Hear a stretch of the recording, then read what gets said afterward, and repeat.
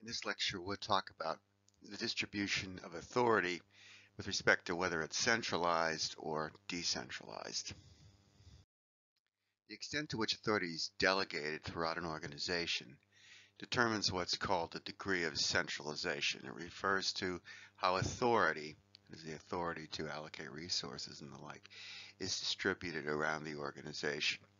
In centralized organizations, authority is concentrated at the top, the center, if you will, and very little decision-making authority is delegated to lower levels. Although decision-making authority in centralized organizations rests at the top levels of management, a vast amount of responsibility for carrying out daily routine procedures can still be delegated to even the lowest levels of the organization. The work being done locally can be decentralized, even though the authority for deciding what to do and how to allocate resources is centralized.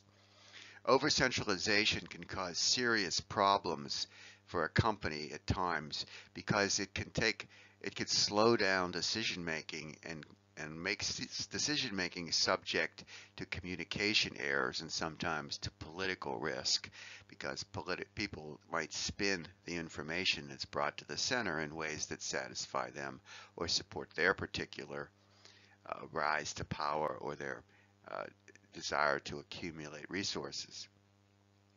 It can also cause decision making to take a much longer period of time in organizations. Uh, Something changes in the environment, the information has to percolate to the top, and then a decision has to be made, and then it has to be framed and distributed so that the responsibilities for executing day-to-day operations are spread through the organization. So there's some good things about it. Decision making's clear and crisp. Everyone knows who's deciding.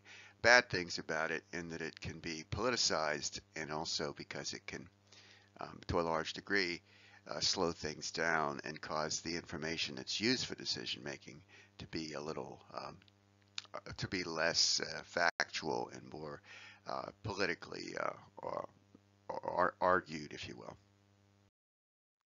In a decentralized organization, in contrast, decision-making authority is delegated down into the organization.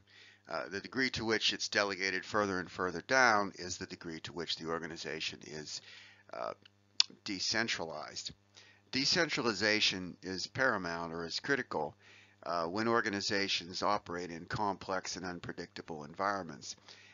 When the speed of decision making is of paramount importance because things are changing so rapidly and reactions to them can add value to the organization and allow it to reach its objectives. Um, delegating the authority to lower levels can therefore increase productivity, particularly when those decisions are necessary for action or to reach the needs of the marketplace or to respond to changes in the environment. Um, Decentralization, however, also requires that lower level managers have strong decision making skills. They have the information that they need to make decisions. They have the context, the skills, the expertise, the advice, etc., to make skills appropriately in this decentralized manner.